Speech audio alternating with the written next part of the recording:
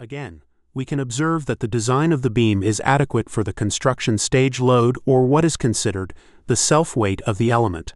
However, if we now select the recently added load effect, we can observe that the resultant design moments exceed the permissible values given by the design code.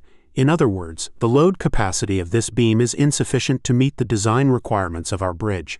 Now, while the software provides some tools for automatically suggesting design solutions, these tools only apply to pre-stressed elements. For reinforced concrete elements, though, the process is more manual.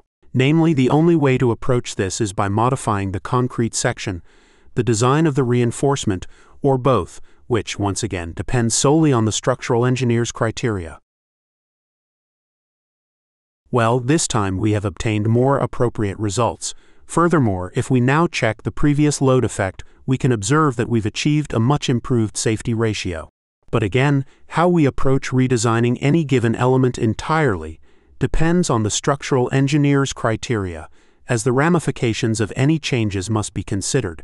For now, you've acquired the necessary knowledge to go through the basic design and analysis workflow within Autodesk Structural Bridge Design.